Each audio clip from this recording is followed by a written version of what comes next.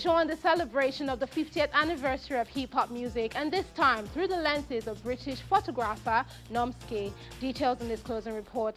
Can you actually see that? Is that to me for some strange reason?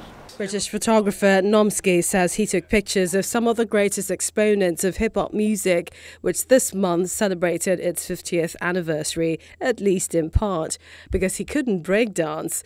Born in 1966 in northwest London into a Jamaican family, Normski is 7 years older than hip-hop, which dates from a party in New York's Bronx on August the 11th, 1973.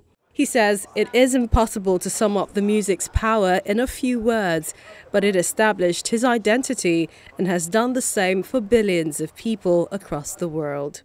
To me, hip-hop is a voice for those who never had a voice. You know, it's a way of the rest of the world to find out about those people that are not getting a fair ride in life, and it's done through music and movement and art. Together with its dancing, rapping and DJing, hip-hop has moved from the margins to become part of mainstream global culture and is now, says Normski, the biggest global genre, I believe, that we've ever had in our lifetime. To coincide with the anniversary year, Normski's book of photographs and anecdotes, Normski, Man with the Golden Shutter, will be published in collaboration with Britain's Museum of Youth Culture on September the 18th.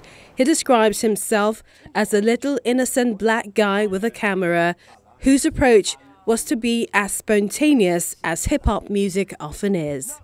Having the camera ready, grabbing the shot anyway, and then thinking about stuff afterwards. That's kind of how I've always worked, and I'm hoping that people see that in my work. When you see the images, there's an intimacy and an immediacy about the capture of the subject. They came out with a message to fight the power, and let you know, don't believe in the hype. This is where we're coming from. It's going to take a nation of millions to hold us back. They're coming from that time of black consciousness in America.